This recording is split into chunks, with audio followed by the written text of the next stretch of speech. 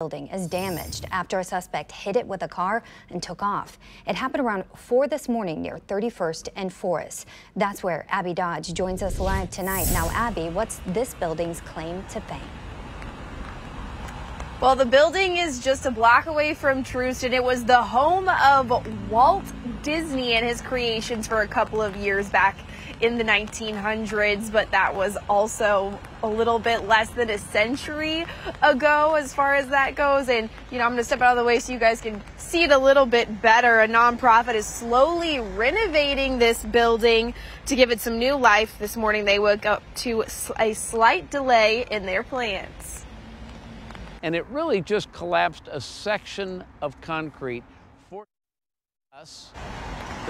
Butch Rigby is the chairman of the Thank You Walt Disney nonprofit. His group is the driving force behind the renovations here.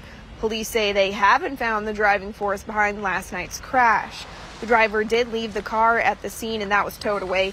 Rigby says it's upsetting they didn't stick around, but the damage isn't as bad as it looks. The nonprofit is starting its capital campaign within the next month.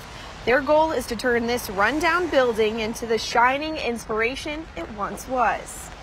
Walt Disney brought some animators from Kansas City to Hollywood, and they may never have had that opportunity ever in their lives. And I truly believe that there are some great people coming out of those doors in the years to come.